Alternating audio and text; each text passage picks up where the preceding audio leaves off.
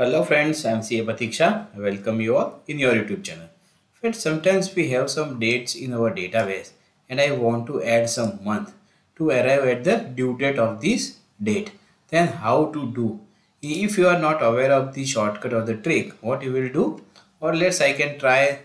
I will just select a date, and if I will add this month, then whether I will get the correct answer or not. Let's check, friends.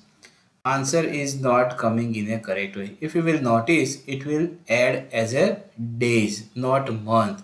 If I want to add the month, then what to do? Just I will delete this date and let's try. Formula is E date. EDATE. I will just do the bracket and I have to select the date in which I want to add the month. Do the comma and select the month and just close the bracket, whether answer will come or not. See friend, 3 months has been added.